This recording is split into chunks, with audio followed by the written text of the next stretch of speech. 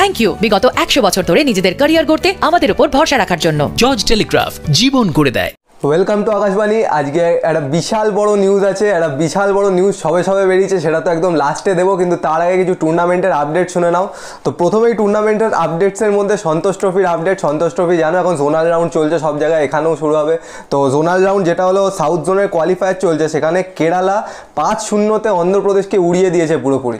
কেরালা কিন্তু লাস্ট 3-4 বছর ধরে খুবই ভালো খেলছে, মানে আগে যেরকম ফর্ম ছিল কেরালা সেই জায়গাটাই আবার ফিরে এসছে। তো 5-0 অন্ধ্রপ্রদেশকে পুরোপুরি উড়িয়ে দিয়েছে কিন্তু সেখানে। তারপরে আসি সিকিম গোল্ড কাপে। সিকিম গোল্ড কাপে রয়্যাল এফসি, এটা একটা শিলিগুড়ির টিম, তার সাথে জামশেদপুর এফসি রিজার্ভসদের খেলা ছিল। সেই খেলাটায় কিন্তু শিলিগুড়ির যে টিমটা রয়্যাল এফসি, তারা কিন্তু 4-1 হারিয়ে দিয়েছে Jamshedpur FC রিজার্ভকে। Jamshedpur FC reserve কিন্তু যথেষ্ট ভালো টিম, আগেও দেখেছো তোমরা জামশেদপুর এফসি রিজার্ভে খেলা। তো 4-1 কিন্তু হারিয়েছে। এখানে কিন্তু সিকিম গোল্ড কাপে দেখা যাচ্ছে পাহাড়ি টিমগুলো সব খুব ভালো খেলছে, কারণ পাহাড়ি টিমগুলো যে সিকিমের টিমগুলো ছিল কলকাতার টিমগুলোকে কিন্তু হারিয়ে দিয়েছে। আর এরপরেই 8 তারিখ, মানে আর দুদিনই বাকি, 8 তারিখেই কিন্তু খেলা আছে, একদিন বাকি, দুদিন ভুল বললাম। 8 তারিখে কিন্তু খেলা আছে মোহামেডান ভার্সেস আর্মি রেড। এই আর্মি রেডই কিন্তু খেলে গেছিলো ডুরান্ড কাপ, সেই আর্মি রেডের সাথেই কিন্তু মোহামেডানের খেলা আছে 8 তারিখ দুপুর 2টো থেকে। তো ওই খেলাটা অবশ্যই আশা করবো মোহামেডান যাতে জিতুক, কোয়ার্টার ফাইনালে জিতে যেন সেমিফাইনালে চলে যায়। মোহামেডান ডাইরেক্ট কোয়ার্টার ফাইনালে ঢুকেছে, এখন কিন্তু কোয়ার্টার ফাইনাল মানে প্রি কোয়ার্টার ফাইনালগুলো চলছে। এখান থেকে যারা উঠবে তারা ওই মোহামেডানের রাউন্ডটায় পৌঁছাবে, আর মোহামেডান ডাইরেক্ট ওখান থেকে খেলছে। তো এরপরে আরেকটা যেটা নিউজ, এএফসি আন্ডার-19 চ্যাম্পিয়নশিপ আজকে খেলা আছে, জানো আজকে 6 তারিখ এএফসি আন্ডার-19 চ্যাম্পিয়নশিপের খেলা আছে।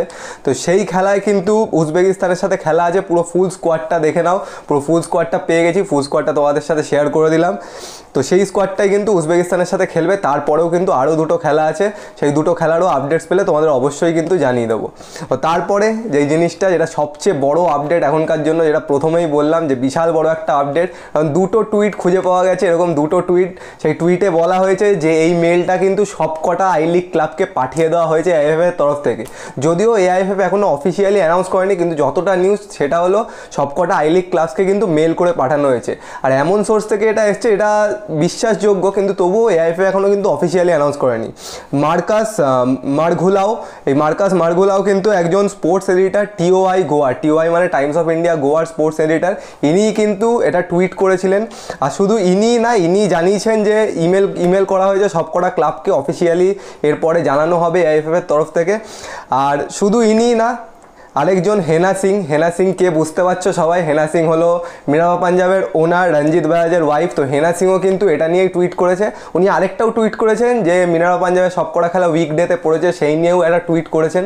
তো পুরো যে শিডিউলটা আছে সেটা দেখে নাও, ধাপে ধাপে পরপর শিডিউলটা।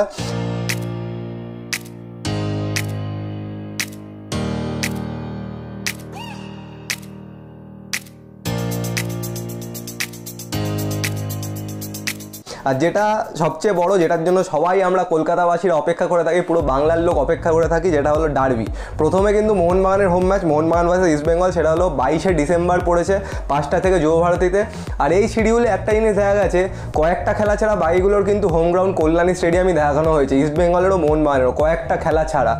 আর তারপরে ইস্ট বেঙ্গলের যে হোম ম্যাচটা ইস্ট বেঙ্গল ভার্সেস মোহনবাগান, ওটা কিন্তু আবার মার্চে, একটা ডিসেম্বরে আর একটা মার্চের 15 তারিখ, মানে এটার যে এই শিডিউলটার অনুযায়ী একটা ডিসেম্বরে একটা মার্চে।